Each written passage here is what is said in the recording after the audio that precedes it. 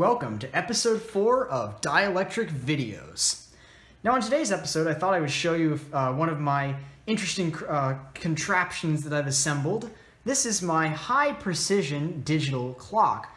Rather, it is high precision, but not particularly high accuracy. I'll get into that in a second.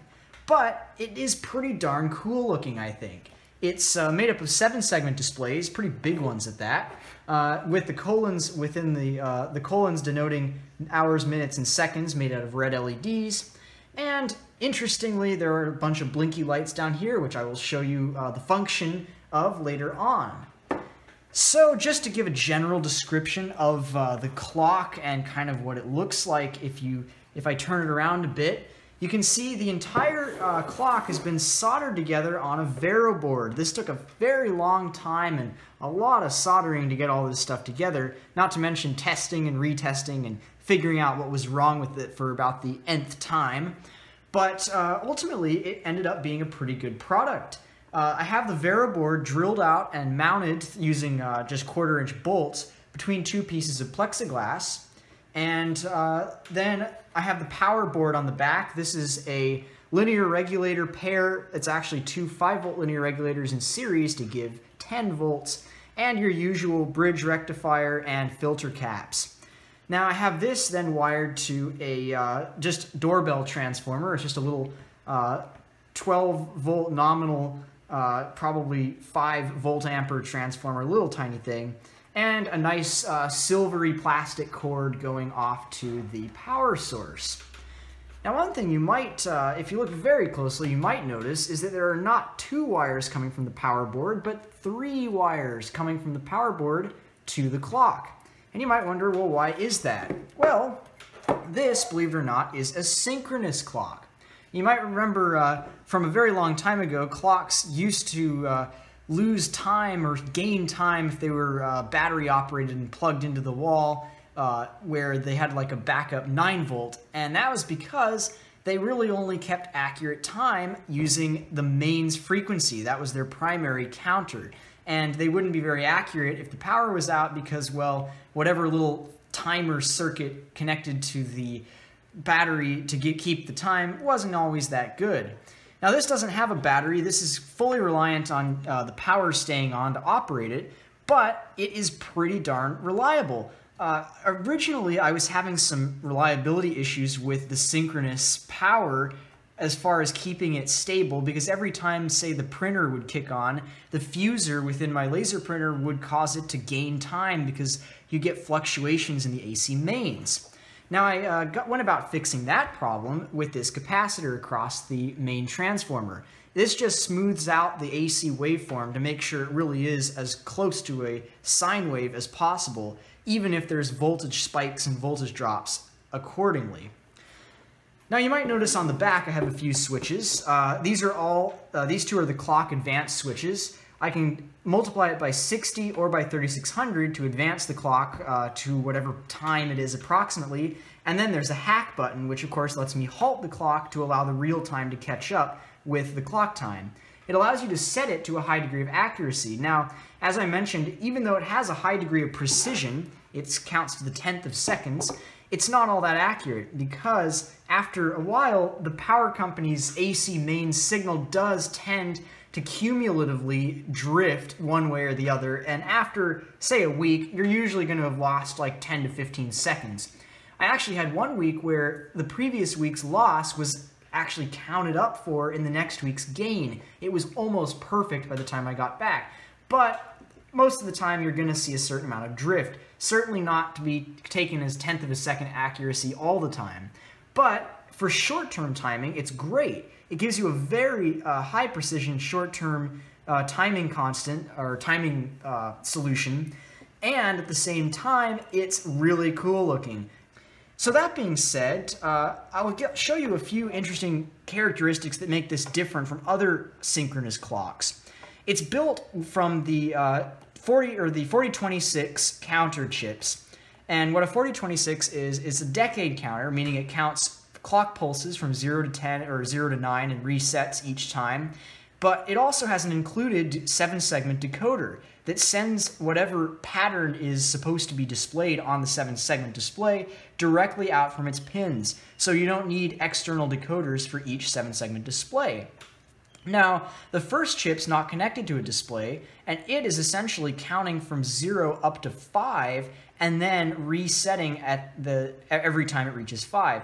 And what that's doing is it's dividing the 60 Hertz AC mains, since in the United States the AC mains happens to be 60 Hertz, into 10th second units, which is what's then counted by this next chip and displayed on this screen. That chip carries out to the next one by its full carry-out factor of 10, and this one counts up to 10 itself. Now, how, you might ask, did I get a decade counter to divide by 5, or rather to divide by 6 instead of 10? Well, normally you would basically use an AND gate, and you could connect the outputs to the screen that are unique to a 6 to that AND gate, which is exactly what I've done. I'll explain in the second half of the video when I actually draw out the schematics for this, or at least the limited form of the schematics. But I thought, well, an AND gate on a little integrated circuit is pretty boring. It's not the most exciting thing in the world. So I thought, well, I know you can make an AND gate out of a few diodes and a pull-up resistor, but can you use light-emitting diodes? Now, light-emitting diodes have a high forward voltage drop, and as a result, I wasn't sure if it was going to count accurately or if it's going to have problems because the logic high and logic low would have that forward diode drop associated with it. But these TTL-based drivers, or actually these might be CMOS now that I think about it, but these driver chips don't really have that close of a tolerance requirement for the high signal and digital low signal.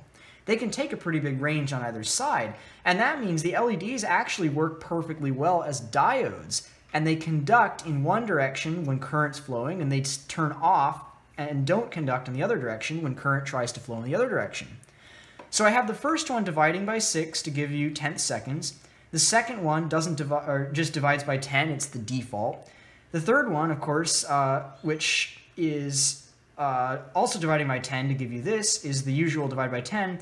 The next one where you have these LEDs, as you saw it just changed, that's turning this into dividing this by 6 because there's only 60 seconds in a minute. This one does 10 because there's 10 minutes in a 10-minute period. This one again does 6 because there's 60 minutes in an hour.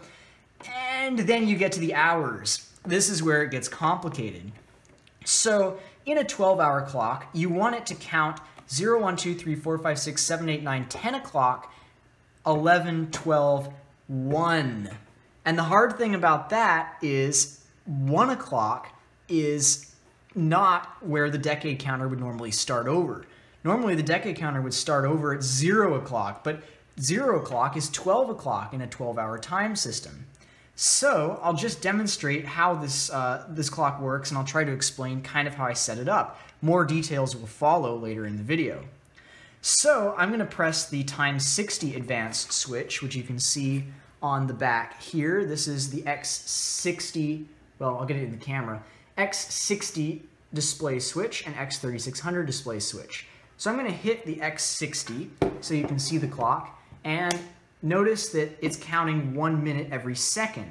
Essentially what I've done is I've forwarded the 60 Hertz AC mains directly to the seconds. The seconds are now counting 60 seconds every second, or 60 of these every second, and thus 1 minute per second. So I'll stop that so it's back to normal, and I'll try times 3600. Well, now you can see the seconds are behaving normally, but the minutes are now counting by degrees of 60 times a second at 60 Hertz. That's, of course, giving you 1 hour every 1 second, or every 60 AC mains cycles. So if we watch this thing after it starts over, it's 1 p.m., 2 p.m., 3, 4, 5, 6, 7, 8, 9, 10, 11, 12, and now it's AM when it hit AM. And you notice that these 3 lights came on. Well, I'll explain in the next video why those 3 lights came on and exactly what is going on with these extra 2 chips that, if you can look closely, are not the same chip as the 4026s. So I'll get back to you on that part of the video. and hopefully I will be able to explain exactly how I'm doing this magic with the 12. One last thing, of course, I'll show you how the hack button works. If I hold this down, it halts everything except the first counter. Essentially, it's just shunting the output carryouts from this counter to ground and holding the rest still, therefore, which of course would allow you to set the clock ahead of time by slightly. So say right now it's 4:15. Well, I can set this ahead by a bit until it gets to just past 4:15. Wait for it, and boom.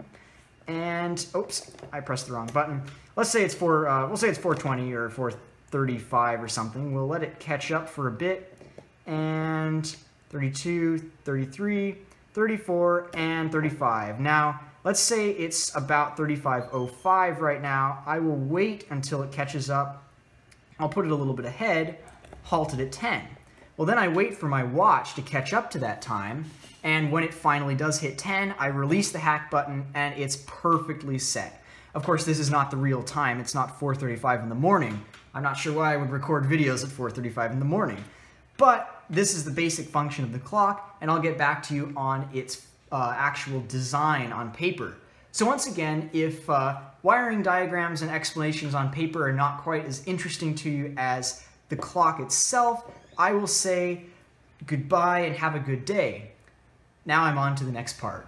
Alright, so now I'm going to show you exactly how I actually built and operated this clock in kind of a more paper and pen oriented route. Now, it occurred to me in the previous video about transformer theory that I did not do a very good job of making my drawings visible to the viewer. I was using a small 8.5 by 11 paper with a 0.7mm pencil. So I've broken out the big paper and the marker. Hopefully this will make it somewhat easier for you, the viewer, to see what I'm talking about. So I've already shown you kind of how the cascading chips essentially work, but to give a little bit more of an explanation, each of these chips has a pin called carry out, or C out.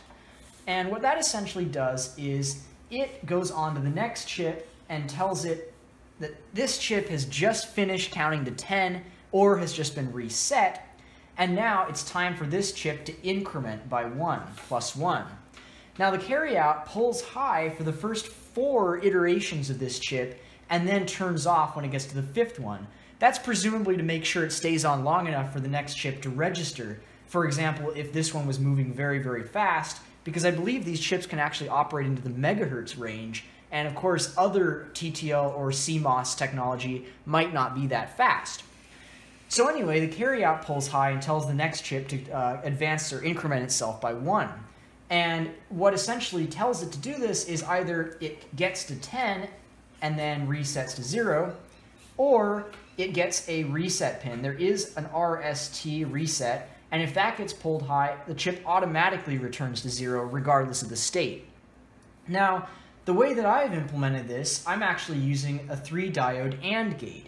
Now, traditionally, an AND gate would either be done with an integrated circuit or with multiple diodes and a pull-up resistor, and I'll show you basically how that works. So if you essentially have a pull-up resistor to pull up your circuit high, and then you have this pull-up resistor wired to a set of diodes such that, let's say this is your chip, and you have 3 outputs. Well, what you essentially are trying to detect is when all 3 outputs are high. And in order to do this, you want to make it so that no current will flow from the pull-up resistor into the chip when they're all pulled or set high. So to do this, you set up a diode, and if you set up your diode, I believe like this, its current is always going to flow down through the diode from here, like this, and into the chip so long as the chip, or each of these outputs, is low. So it doesn't matter that they're all low or that one of them is low. If any of these inputs is a low, current through the pull-up resistor will flow down into it, and this will have approximately 0 volts. Now, the only case in which this will go up is when they are all high. So if every single output is high, these are all positively biased. On this side, no current is flowing, and suddenly this entire circuit is pulled up by the pull-up resistor and becomes full voltage, which in my case would be about 10 volts, which is a logic 1. This is why the AND gate works. Traditionally, you would use some kind of logic diode, Schottky diode, or any other kind of solid-state diode to perform this type of AND gate operation. However, I got to thinking, well, what if I made it a little more interesting by using light-emitting diodes for these diodes? Now, of course, the purpose of the diode is to make sure that it is truly an AND gate and that one output does not affect the others. The only way in which this can actually go high is if current is flowing through no diodes. If one of these was pulled low, you want to make sure that the others don't accidentally get dragged down with it if you didn't have diodes. So really all the diodes are serving to do is block the flow of current in the reverse direction. And for that reason, you can really use any kind of diode, even an LED, which does have a fairly high forward voltage drop. Because in the implementation of the AND gate, the forward voltage drop is not so much of an issue. The only thing that needs to happen is it needs to be about 0 volts. Most LEDs have a forward voltage drop between 1 and 3 volts, so if it's about like 2 volts most of the time, the chips further down the line will still count it as a logic low. And thus, the carryout, or rather the reset, which is triggered by this pulling high, and thus tells the chip, you got to 5, time to reset, ends up working. Now, how did I officially get into the idea of using an AND gate, and what are these connected to? Well, I'll get into that as well. So, if I want this chip, or any of these chips that have the LEDs, to divide by 6, I want them to count to 5, and as soon as they then get to 6, I want them to reset. And that's because the 0 takes up an entire unit of time, say 1/10 of a second, and then the 1, and then the 2, and then the 3, and then the 4, and finally, after the 5, you are at 6 iterations of the chip. So to describe essentially how that works, I'll show you the 7-segment display. And I'll write out basically the 1, the 2, the 3, the 4, the 5, and the 6. Like this. Now, these numbers here each have a unique set of on-position LEDs and off-position LEDs. And essentially what you're trying to do is figure out, is there a unique combination that are only on in the 6 and nothing earlier than the 6? Well, it just so happens that this one, and this one are those unique positions. These are positions F, G, and E. And essentially, what you're looking for is when do these turn on all at once? Thus, when does the AND gate, as we know from digital logic, an AND gate essentially looks for when everything is a 1 and then only outputs a 1 when everything is a 1. So you want your AND gate connected to these 3 segments. And you'll notice if you pretend that there is nothing here, because in the 1, those are the ones that light up, or that light up on this side, you'll notice that up until the 6, nothing shows these 3 pins on at the same time. They're all off in the case of the 1. In the 2, this one's on and this one's on, but that one is off. In the 3, this one's on, but those 2 are off. In the 4, this one is on and this one is on, but this one is not. I'll just be consistent and put that there by the 2 as well. In the 5, this one is on and this one is on, but that one is not on.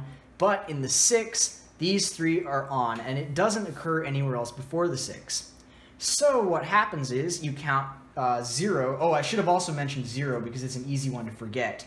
But once again, this one's on, that one is not on.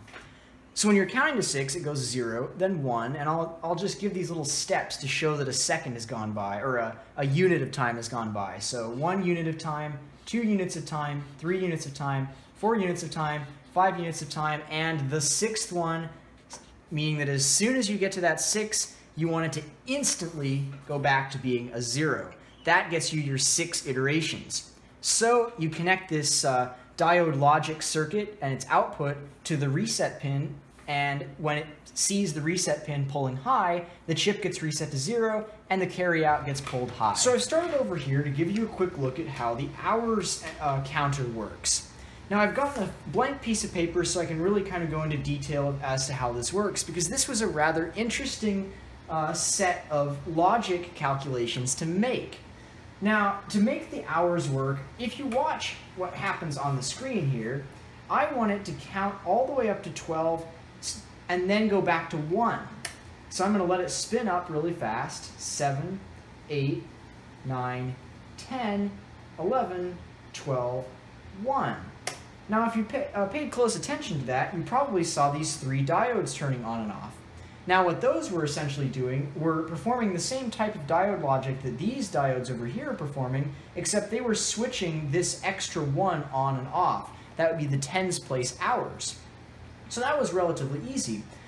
But what did I need to do to get the ones place for the hours to count to 10, go to 0, and then go 1, 2, 1?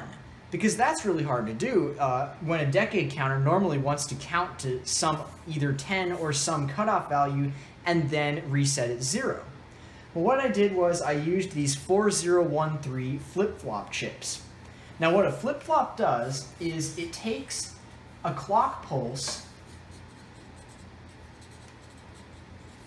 and it also takes in a, I guess you'd call it a status update or a status pin. And when it receives a clock pulse, it puts whatever logical input, whether it's a 0 or a 1 on the status, and sends it to the output, which is called the Q pin. So if this was a status 0 and the clock pulse fired the chip, the Q would also become a 0, and regardless of the previous state of Q. If it was a 1, it would become a 1, regardless of its previous state. So that's how a flip-flop works. Now the implementation I used here was I set up essentially a capacitor to generate a short little pulse of input only when it reached 10 o'clock. And essentially what that was doing was it injects a 1 into the flip-flop chain. Now I say the flip-flop chain because to do this I actually used 3 different flip-flops.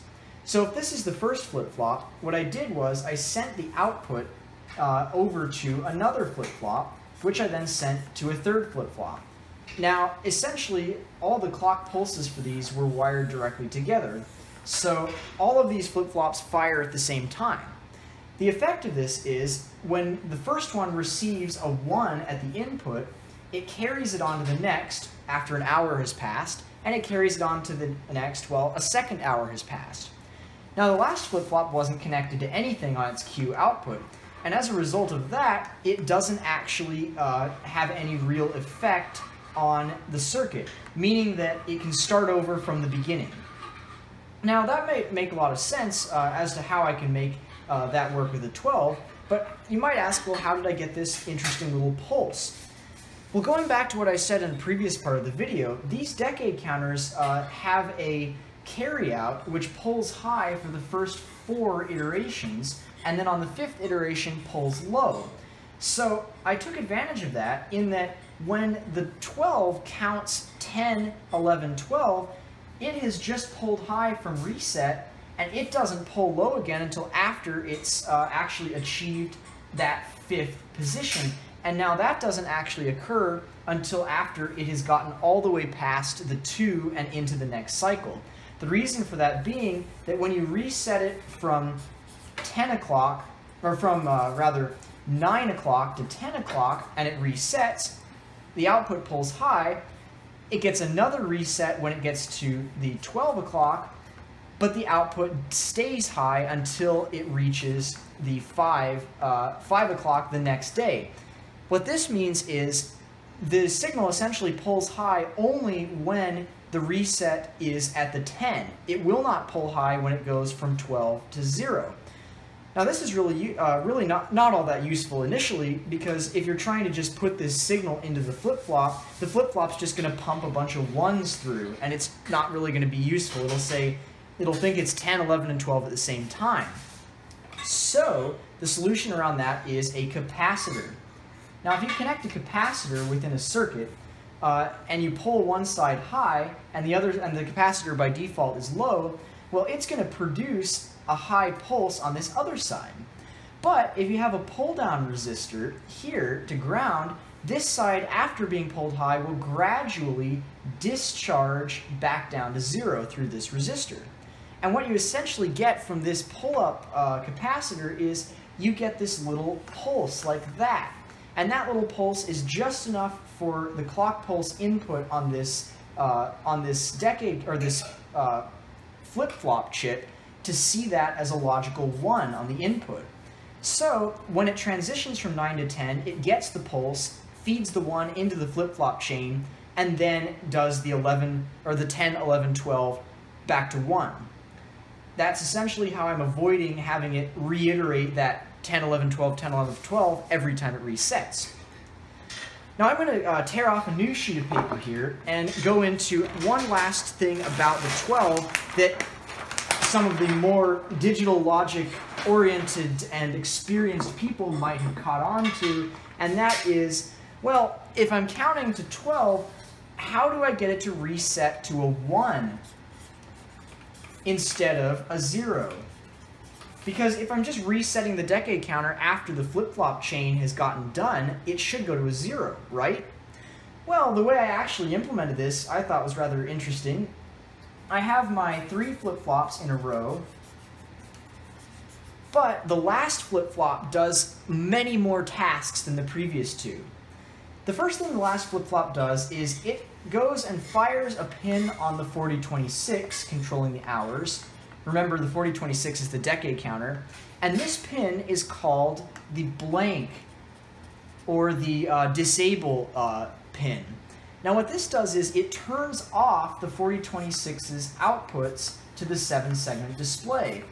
It turns these completely off, however, it does not stop counting. Now, if it doesn't stop counting, that means it continues on from where it started. The next thing that happens when you reach the 12th position, in the actual transition from 11 to 12, this transition signal goes and hits the reset. Now, what happens here is the chip goes from thinking that it should be at 1 going to 2 when it's going from 11 to 12, and it goes instead from 1 to 0 inside its own decade counter. Now, remember, if this is just if the blank pin is enabled, the 0 that's normally displayed on this 4026 is not going to the 7-segment display right now. The 7-segment display isn't really showing anything. But I actually did a third thing with this flip-flop, and I went and drove a Darlington pair of transistors, which is essentially a high-gain set of transistors, and you can actually see it right here.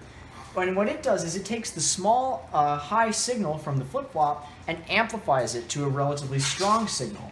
That relatively strong signal is fed through a diode array, so a diode array, which you can see right here, and that makes sure that it's not going to backfeed into the chip. From the diode array, it's pumped directly into this 7-segment display in the exact pattern of a tube.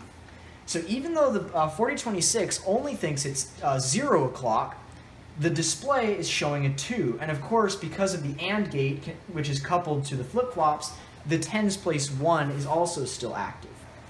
So it finally gets from its 11 through to its, I'll say, the fake 12, because the chip actually thinks it's a 0. And finally, the flip-flops run out, so there's nothing left here. And the 0 at the same time transitions to a 1. So when the 0 transitions to a 1, it's now 1 o'clock. And really the only thing I had to do to get the AM-PM to work is use that 4th flip-flop, because remember there's actually 2 flip-flops within each 4013 chip. And that last flip-flop I basically just have controlling the last pin on the AP input on the AM-PM. That basically just that just flips from AM to PM every time a 12-hour period has been terminated. So hopefully now it makes a bit more sense why I needed all these extra chips and how the clock distinguishes between going from 12 o'clock to 1 o'clock and between going from 9 o'clock to 10 o'clock to 11 o'clock. Because even though the chip has to reset in both instances, it is subtly different, and as a result, I have to add all this extra circuitry. So hopefully you've gotten a pretty good look at how this clock works. The basic principle of its operation is, once again, the synchronous inputs. I can control the speed at which the clock runs by using these advanced pins, which really are just forwarding the 60 Hertz to the other parts of the clock, the minutes and the hours respectively. I can stop the clock with the hack button, and of course it does tell the time to whatever accuracy the power company provides it. I use the interesting diode logic using LEDs for my AND gates, and with all of this coupled into one, it makes a pretty darn cool looking clock. So thank you for watching my video. I hope to see you next time, and I hope that you go out and consider working on a project similar to this on your own. Now this is a pretty advanced project for the beginner, but any electronics enthusiast who learns enough about digital logic should be able to relatively easily put one of these together. So thank you for watching Dielectric Videos. See you next time.